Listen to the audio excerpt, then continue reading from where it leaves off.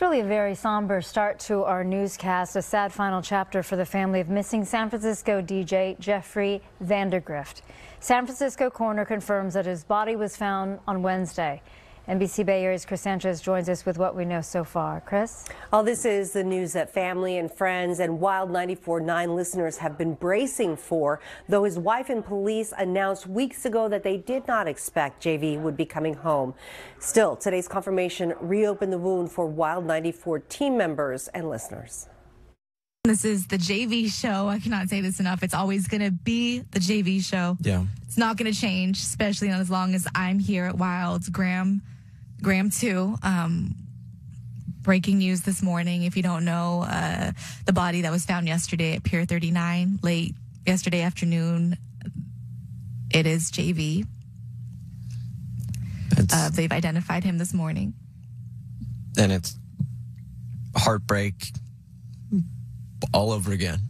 All over again.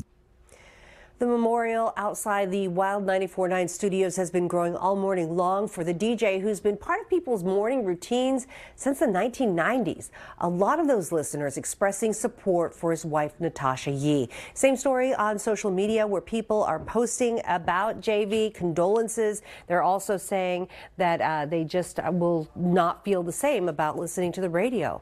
On air, radio station played back messages from listeners, including some who said JV got them through their own dark times.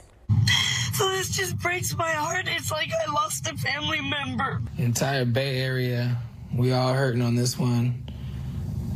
I'm sorry, guys.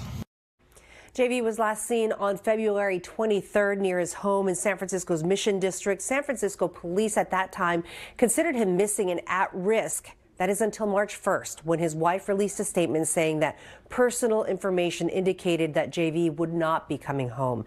JV had been open about previous health struggles, and his body was then found in the water near Pier 39 around 5 o'clock last night. No foul play is expected. Now, if you are in crisis, you can get help from the Suicide and Crisis Lifeline. You can just dial 988. That's all you have to remember, 988. And you can even reach out to 988. If you know someone who is in crisis, they can help you help them. Back to you.